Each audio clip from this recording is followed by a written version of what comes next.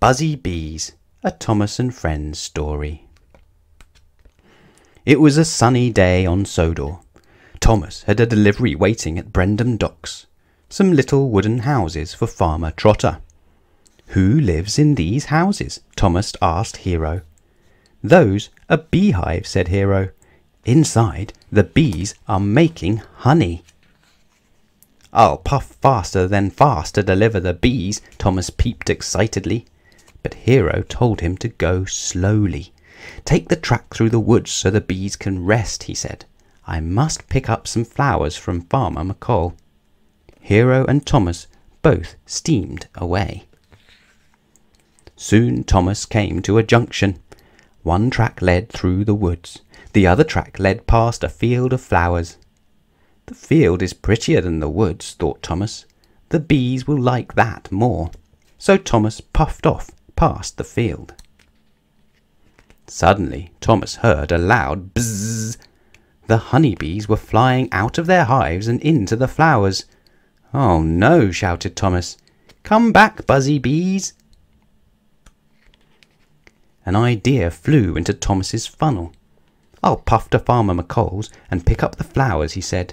"The bees will buzz around them, then back into their hives."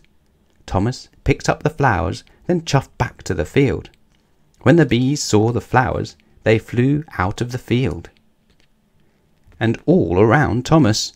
They flew into his funnel, buzzed past his buffers, and whizzed around his wheels.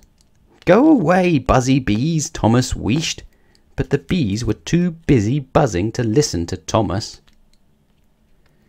Thomas pumped his pistons and puffed away, but the bees would not buzz off. "If you won't leave me alone," Thomas peeped to the bees, "then I will have to leave you alone." Thomas's driver uncoupled his flatbed, and Thomas clickety-clacked off down the track. Thomas met Hiro at the next junction. "Farmer McColl's flowers have gone," Hiro puffed, "and Farmer Trotter is still waiting for his bees." "Sorry, Hiro, I've done everything wrong," Thomas peeped sadly. "I'll be as busy as a bee, and I'll put everything right." The bees were still buzzing round the flowers when Thomas collected his flatbed and wheeshed away. The bees buzzed close behind. Then Thomas chuffed back into the field. He collected the beehives and puffed off down the track. When Thomas took the way through the dark woods, the bees began to feel cold. With a buzz, they flew into their hives. Thomas puffed all the way to Farmer Trotter's farm.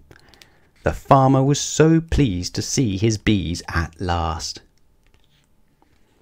But Thomas still had Hiro's flowers. Thomas sped back down the track to where Hiro was waiting. "You have my flowers," said Hiro in surprise. "I borrowed them to bring back the bees," said Thomas. "Now the bees will give Farmer Trotter the best honey on Sodor." The end.